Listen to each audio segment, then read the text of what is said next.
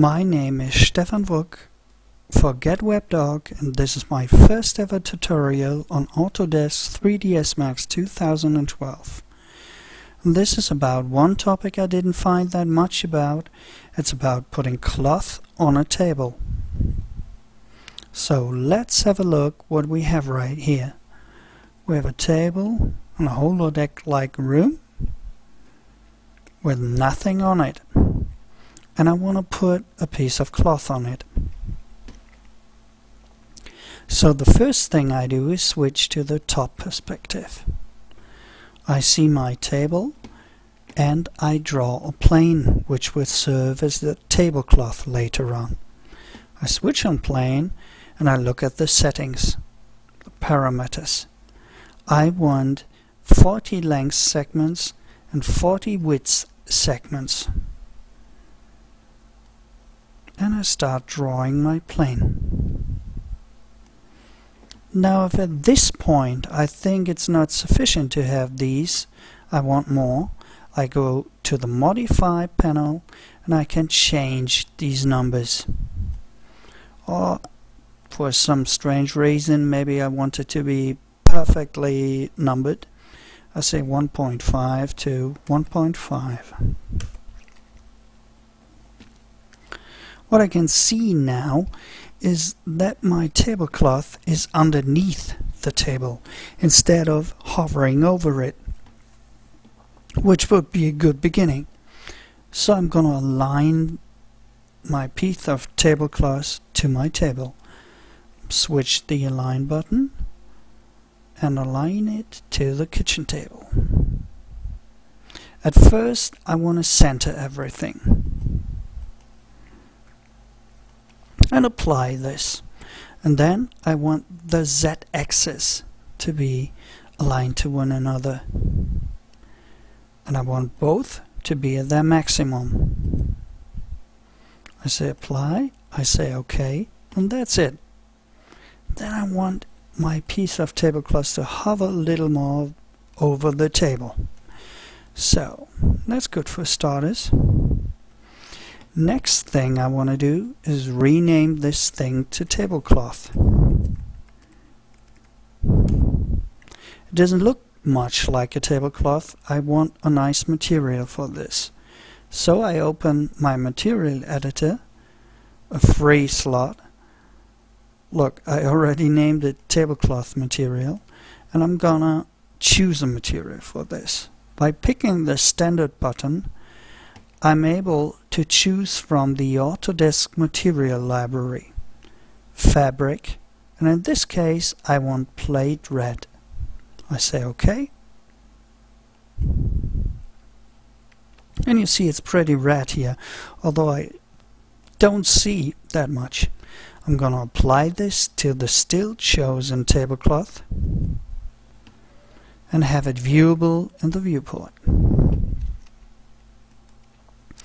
It doesn't look like a nice plate. So what I have to do next is choose another modifier, the UVW modifier. I'm going to choose box. Look, 150 by 150 approximately. And I'm going to choose this real world map size. And magically it worked. So next thing I'm going to do is apply a Cloth Modifier to this.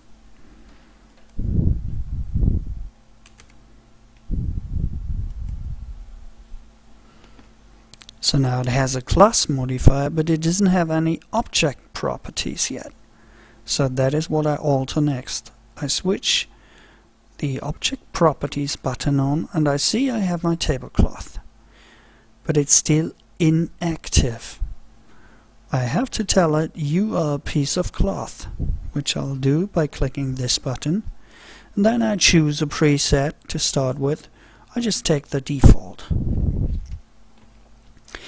But right now in my simulation there's only one object. I need two objects. I need an object that this piece of cloth is colliding with, so I add an object. In this case, the kitchen table.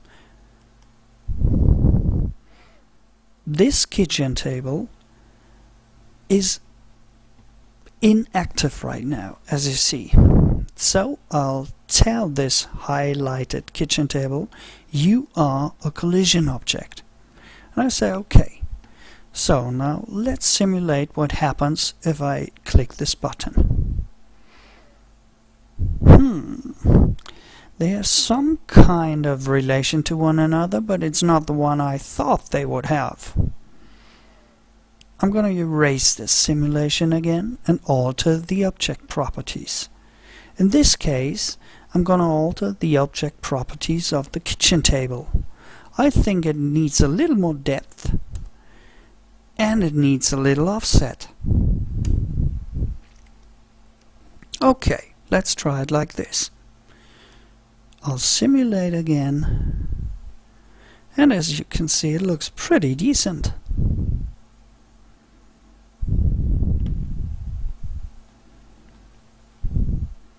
I can even cancel this right now.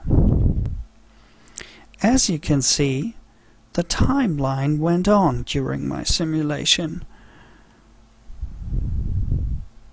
And if I do this, it flies up again. But if I go over the key where I canceled the simulation, nothing is happening anymore. So you can see that by this I can create a simulation which I can later on render as a movie, or I can just use this to find the best positioning or whatever. And I think this looks pretty decent. If I want to bake this now, I'm just going to choose this object and alter it, convert it to an editable poly. The whole stack is gone. You can see the timeline changes do nothing to my material.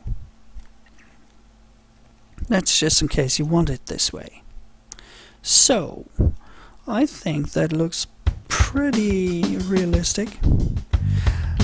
I'm Stefan Vrook for GetWebDoc. This was my first tutorial. I hope you visit my website www.getwebdoc, and I hope to see you again. Bye.